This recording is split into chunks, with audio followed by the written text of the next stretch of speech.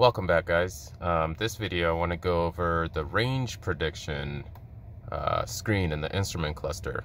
So you know that when you press the settings on the right side of the steering wheel here, you could go through different kind of contents that you want to be shown in front of you, and I'll try and do one for each one of these contents.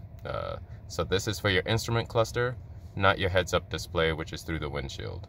So there's your assisted view, there's a route preview, there's a map, and then there is your music. But I want to do range prediction on this one.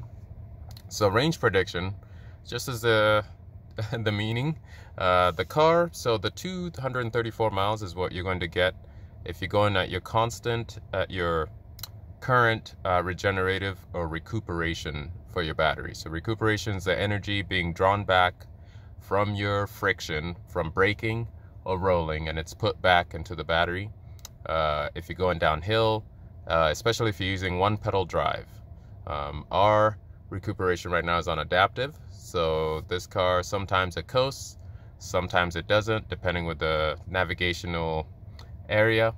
Also depending with your habits, it knows basically your habits and where you are on the map, if you're on a hill, if you're in town, and where it needs to roll a bit more. But anyways, so the 135 you see here, that's when you have low recuperation, because you can change this to low, which I have in another video. Right now it's an adaptive. You could have it low, medium, or high, and there are 3 lines right here. So currently you'll be getting 234 miles with the mode that we're in.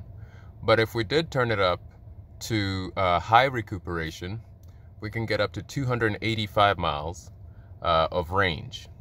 But with low recuperation, we have up to 135 miles. You know, you have your AC going still, as I do right now.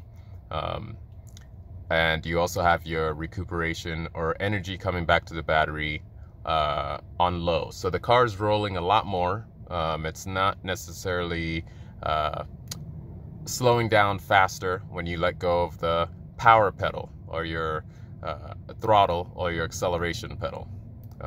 But this is what we'll get currently, doing what we're doing currently.